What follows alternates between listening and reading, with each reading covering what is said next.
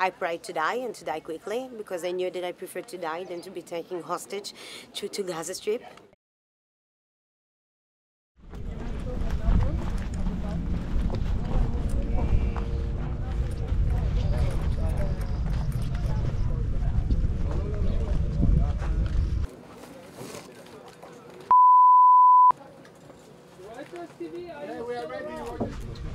Donc on voyait, il n'y a pas de réponse, il n'y a pas de diction. They saw that there are people inside the van. My husband speaks Arab, and he heard them saying, "There's people alive inside. Come here." So at this point, we all said goodbye to each other. I prayed to die and to die quickly because I knew that I preferred to die than to be taken hostage to Gaza Strip.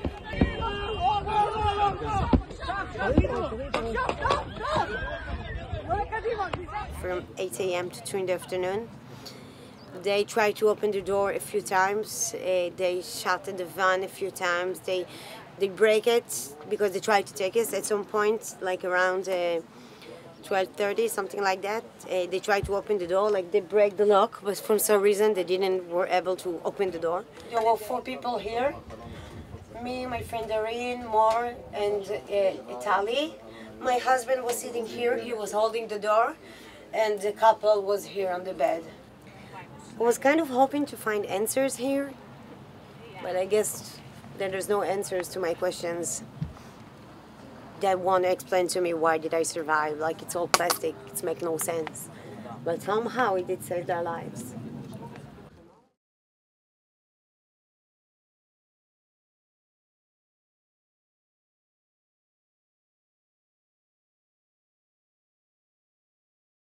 For the last 2 weeks, I wasn't able to get out of bed.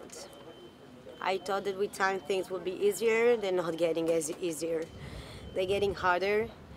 Every day they go by, I miss my dead friend more. I'm more and more worried about the friends that are in Gaza Strip because I know that they were alive, but maybe they died since. I worry for soldiers that are there. I just want everything to end and to try to lick my wounds and understand what have happened to me, but I can't do it yet, not when my friends are still there. I just can't.